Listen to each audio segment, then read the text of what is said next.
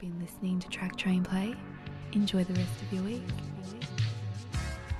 What's up? My name is Micah Weston. I'm a music producer from Atlanta, Georgia. First question is, who have you worked with? So I worked with this artist by the name of Andrea. She's a dope artist. She just signed a deal with Eardrummer Records. Mike Will made his label. And I work very closely with this other up-and-coming artist by the name of Juan G's. He's super dope. How exactly did you get these artists to hear your beats?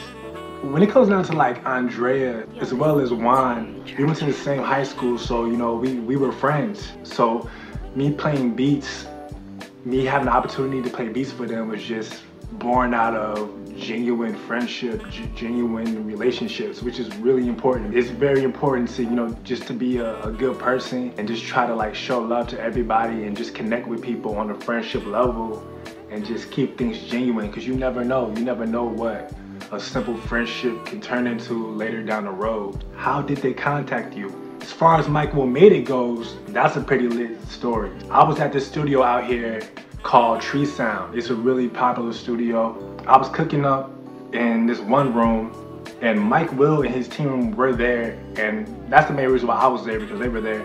And Aubrey, which is an A&R over at Eardrummers, he comes into the room and he says, yo, come into Mike's session real quick. You know what I'm saying? He was like filming some type of like documentary or something like that, filming something. It was crazy. And he was playing a lot of new music too. He was actually making the track list for Ransom 2 that night. In that specific moment, I walk into his session and, you know, he's playing dope music. You know, it's like maybe like 30 people in that session and we're all vibing out, listening to all this dope new music. You know, I'm a fan of Mike, you know what I'm saying? Like all of his projects, mixtapes. I feel like it was a perfect opportunity for Andrea to get exposure, perfect opportunity for me to finally get a record released professionally on a major label. So it was super dope. When did you hear the record on your beat?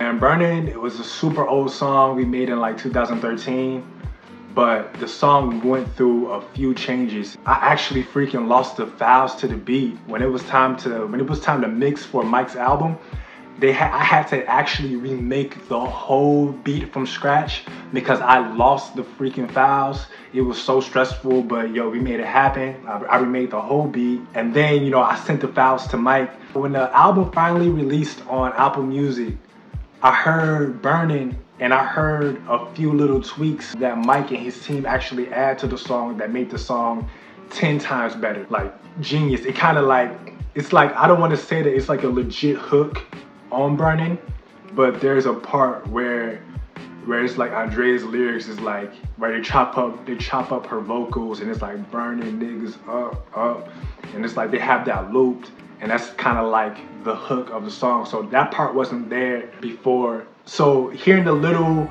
it wasn't too many tweaks, but hearing the little intricate things that they added, and their engineer, whoever mixed that record, they snapped. It was brilliant. To be on a project alongside, you know, Pharrell, he got the song called You Go, Aries, to be on a project with Young Thug, be on a project with Ray Streamer. That moment, it gave me confidence, like, yo, like I can do this. Stay diligent, stay focused, make your dreams come true, like for sure. Special shout out to Traktrain. Thank you guys so much for giving me the opportunity to share my story. Stuff like this is really important to producers.